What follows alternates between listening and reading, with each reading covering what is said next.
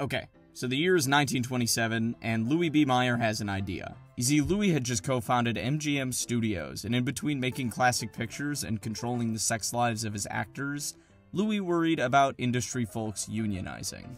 This, of course, would have been disastrous to his favorite hobby, arranging sham marriages between movie stars, so he co-founded a new organization. This would handle all those silly little labor concerns without the need for pesky unions. He called it the Academy of Motion Picture Arts and Sciences. It had 6 branches for the 6 kinds of industry folks at the time. There were actors, directors, writers, producers, technicians, and those silent movie piano players. While the pianists ended up getting quickly phased out, the remaining 5 branches comprised some of the most influential Hollywood folks around, and they held their first banquet on January 11th, 1927. But Louis knew there was more to this academy than just dinner parties for wealthy insiders. What if there were dinner parties for wealthy insiders that also gave out trophies? I think Louis put it best himself in the following quote. Dear unnamed friend, my brains have birthed an idea worthy of the blue ribbon. I'm concerned that the industry sees me as a controlling monster simply for monstrously controlling them. So, I've decided to give them shiny statues so they stop complaining about me. These simpletons will be crowding my studio like a group of Irishmen in a haberdashery. Seriously, it's just like a business thing. It's that cynical. Faithfully yours in spirit and in body, Louis Mayer. And so, Louis founded the Academy Awards of Merit for Distinctive Achievement, which were later shortened to the Big Gold Achievees, and then finally the Academy Awards. So the very first ceremony was held in 1929, and like all the biggest stars were there, but they also let in a gaggle of slack-jawed commoners. They were allowed to furrow their thick brows at the sight of the movie folk in full color, the color of course being white. You see, all you needed to attend was a crisp $5 bill, which at the time was actually roughly the cost of a 2-story house, or $75 in today's money. And when the night began, everyone was on the edge of their seats, ready to find out who would win the 12 initial categories. Except not really, because the ceremony wasn't broadcast anywhere. They changed that the next year. But they were probably excited to hear about it in the paper the next day, right? Well, actually, the winners were announced 3 months in advance in the LA Times. But it's still fun, right? The first category announced was Best Actor, and according to Susan Orlean in her biography of him, the actor who got the most votes initially was a scrappy young pup named Rin Tin Tin. Presumably, Mr. Tintin had checked the rulebook, and I guess it turned out there was no rule against a dog competing at the Academy Awards, but apparently the Academy didn't like the idea of a dog being one of the first winners, so instead they gave it to respected actor Emile Jennings. In fact, the reason this was the first category of the night was because Emile had to catch a flight to Europe, where he would later use his acting talents for Nazi propaganda films. He even received another award from Minister of Propaganda Joseph Goebbels. After the Third Reich fell, he was said to have held out his trophy and shouted, "Don't shoot! I have won an Oscar!" I assume he then peed his lederhosen, cried like a little baby, and waited calmly 15 years for everyone to forget about the whole Nazi thing and give him a star on the Hollywood Walk of Fame. Anyway, can you imagine how embarrassing it would have been if they gave it to a dog? Boy, I bet they're glad they avoided that. By the way, Rin Tin Tin also got a star on the Hollywood Walk of Fame, so. Best Actress went to Janet Gaynor, who at 22 remained the youngest Best Actress winner ever until 1986. That was when Marlee Matlin surgically de-aged herself into childhood to play one of the titular children of a lesser god. But for now, Janet Gaynor was truly a star. She won for the classic films Seventh Heaven, Street Angel, and Sunrise. This was actually the only year in which someone could win for multiple films. The Academy later realized this might incentivize actors to work frequently throughout the year, and that would of course give them less time in their personal lives for Louis Mayer to orchestrate like a maniacal, perverted puppet master.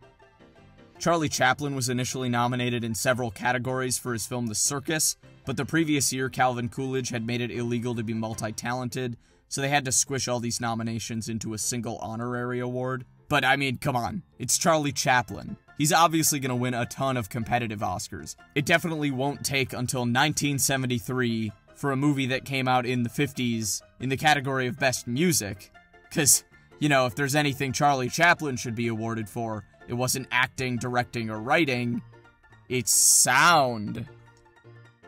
Speaking of sound, apparently it is unfair competition. The Jazz Singer, which was the first full-length talkie, was not allowed to compete for Best Picture. Apparently it would have been unfair for it to go up against the silent films in the category. So instead, it just got a crappy honorary award like Charlie Chaplin. But the Jazz Singer ended up getting the last laugh, as this was the first and final year to have a silent Best Picture winner. And no, The Artist doesn't count, it did have some sound. Saying The Artist is a silent film is like saying the first Academy Award had no Nazis. Later on, founding member of the Academy Joseph Farnham was given the award for Best Title Writing. This was the only year this category existed. It was for those little title card things in silent movies that tell you what the people are saying. But later movies just turned up the volume so you could hear them, so we didn't really need those anymore. And much like silent films, he died in 1931. This made him the first Oscar winner to pass away. However, his fellow nominee Gerald Duffy one-upped him and died a year before he was even nominated. Another one-and-done category was Best Engineering Effects, a category that would die and be reborn and die again, and become a Special Achievement Award, and then eventually became what is now known as Best Visual Effects. But the first one went to Roy Pomeroy for Wings, which you might have seen coming if you noticed that the other two nominees weren't even associated with a single film.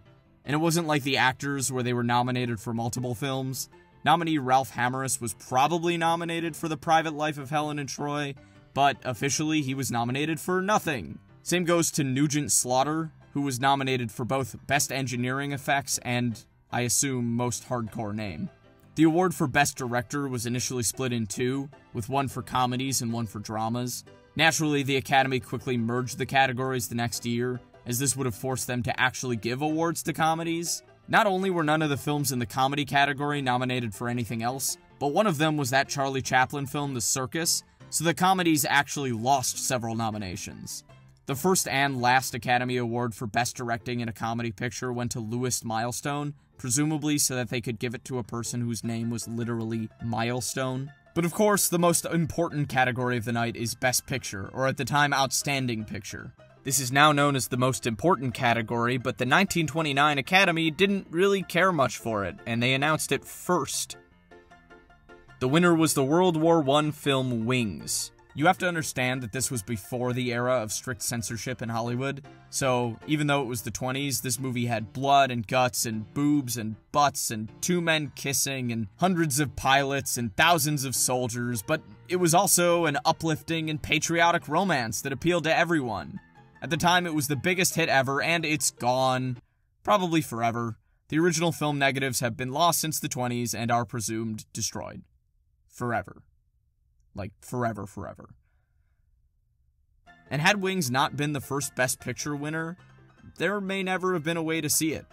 But by sheer luck, a crappy, decaying copy was found gathering dust in the 90s, and they went frame by frame and painstakingly restored it. But even if the physical nitrate film didn't hold up, the movie actually has. Even just looking at Rotten Tomatoes, Wings' 93% looks especially good compared to some of the other early Best Picture winners. I mean, look at The Broadway Melody, or Cimarron, or Cavalcade.